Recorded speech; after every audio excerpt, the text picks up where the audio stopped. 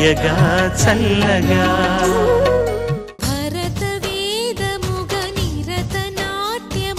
పాటల్లో హీరో హీరోయిన్లు డ్రెస్సులు మార్చినట్టుగా మార్చేసి వచ్చారు మీరు ముగ్గురును. మళ్ళీ ఇంకొక చేంజ్ ఉందా? తెలీదు సార్. తెలీదా? సరే, ఏం పాడతావు అదైనా తెలుసా లేదా?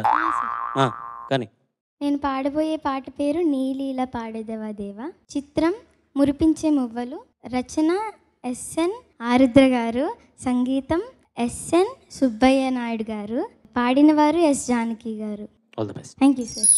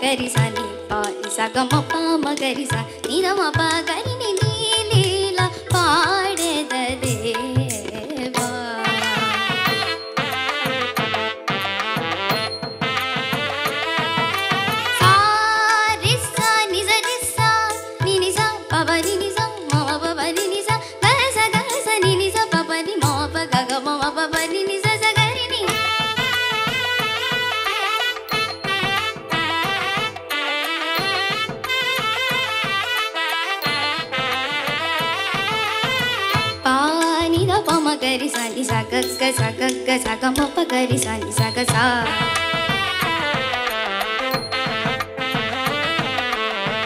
ని ని ప మ మ ప ని ప స ప ని ద ప మ గరి స గ స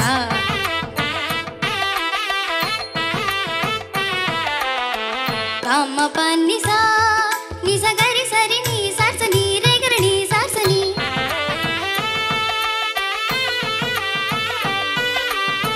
గరి ని గరి గ ని రి గరి ని గరి ని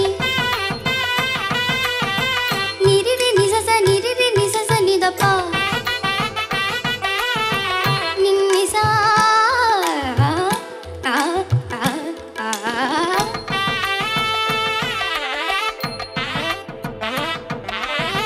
రి ని స ప ని మ ప గ ప ని స ని ఆ ఆ ఆ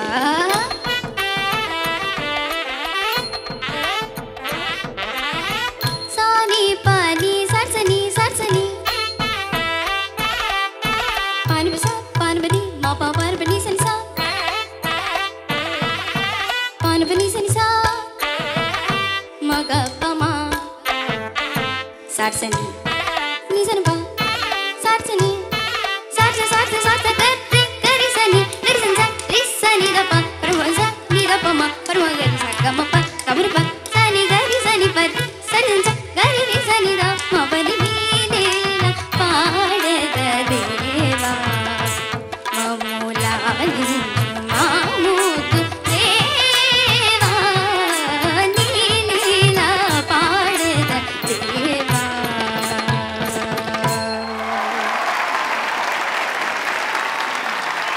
సులువైన పాట కాదు, వీళ్ళు ఎంపిక చేసుకున్న ఈ పాటలన్నీ చాలా కష్టమైన పాటలు, కానీ అంత అలవోకగా పాడేస్తున్నారు పిల్లలు. అసలు what is this? Yeah not ఫేరా, not at all fair. What does the judges say? Will see. ఎవరితో మాట్లాడదాం?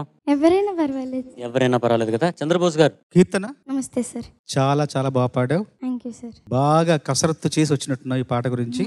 నిజంగా అసలు ఆ చివర్లో వచ్చే అవన్నీ కూడా, ఆ మెలికలన్నీ అంత సునాయాసమైన విషయమే కాదు, చాలా అసాధారణంగా ఆలపించావు. అప్రతిభున్నయ్యాను నీ గాన ప్రతిభకి. చాలా చాలా గొప్పగా పాడావు. Thank you sir. ఎప్పుడూ పొగుడుతుంటాం కదా, ఇంకా ఈసారి పొగడ్తలో ఇంకా మాటలు లేవు. చివరిగా ఒక మాట చెప్పేసి ముగిస్తా, ఎందుకంటే పొగిడే అవకాశం ఇంకా ఉండదు. తన గురించి కవిత చెప్పలేని యాతన కీర్తన.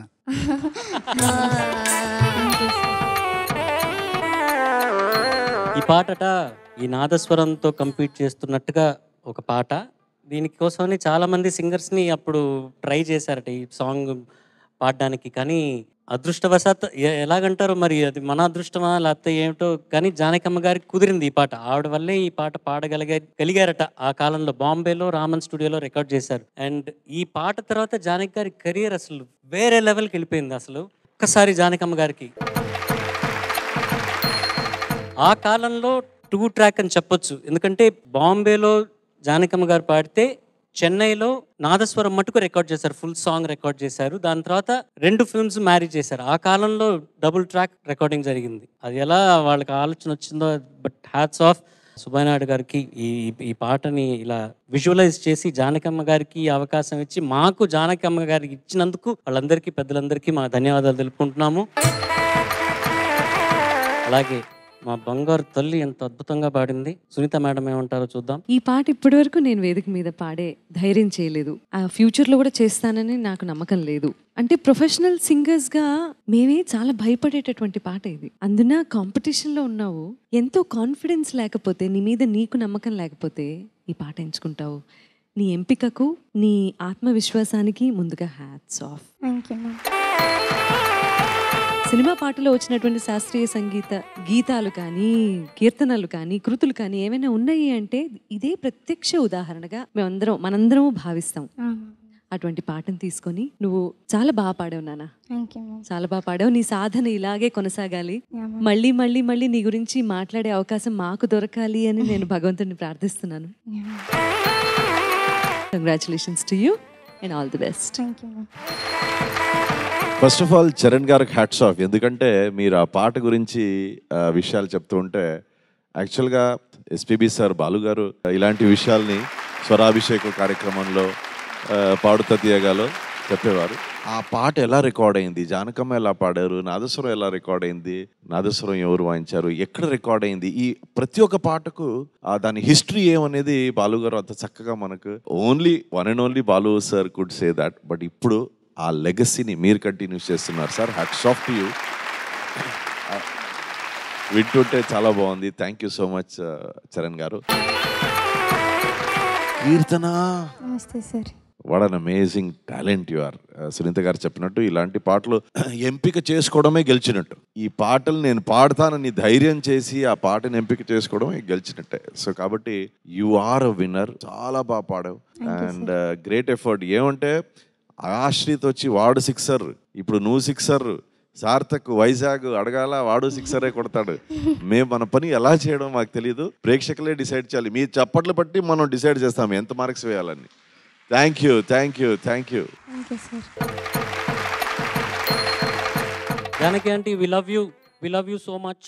వర్సటాలిటీ, ఒక సింగర్లో వర్సటాలిటీ అన్నది అంటే అన్ని జానర్స్ సాంగ్స్ పాడడం అన్నది ఒక ఎత్తు అయితే అన్ని వాయిసెస్ పాడతారు ఆవిడ. చిన్న పసిపాప గొంతులో ఎట్లా పాట రావాలో అన్నది నుంచి చాలా ఏజ్డ్ ఒక వాయిస్ ఎలా పాడుతుంది. అండ్ మేల్ వాయిసెస్ కూడా అంత amazing mimicry artist who became a singer. నాకు తెలిసి నాన్నగారికి కూడా ఒక పెద్ద ఇన్స్పిరేషన్ జానకమ్మ గారు. ఆవిడ ఉన్న ఈ కాలంలో ఆవిడ పాటలు విని మనందరం పెరిగాం అనుకుంటుంటే feels very proud, very happy to be in that ఎరా. అండ్ జానకి అమ్మ గారిని గుర్తు చేసినందుకు బంగారు కొండ, thank you so very much. Welcome sir. All the best. Thank you sir.